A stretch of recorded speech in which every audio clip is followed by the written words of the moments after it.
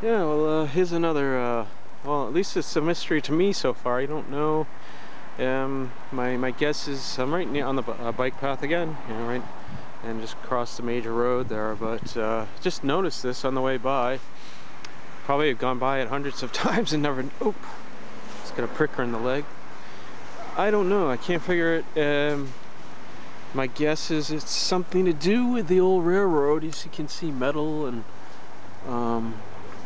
that. So if anybody out there might know what this is, it probably has to be something to do with the old railroad.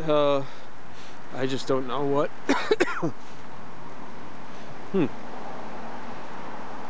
Oh well, there you go.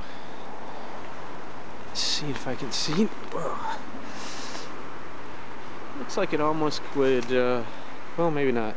Thought it might move back and forth and back in the day, but it's pretty solid. Wood and iron and rust, and who knows what it was. Maybe it was part of an old train stop. That's an idea. It might have been part of an old platform. This might have been the old Lexington stop here. Okay, there you go.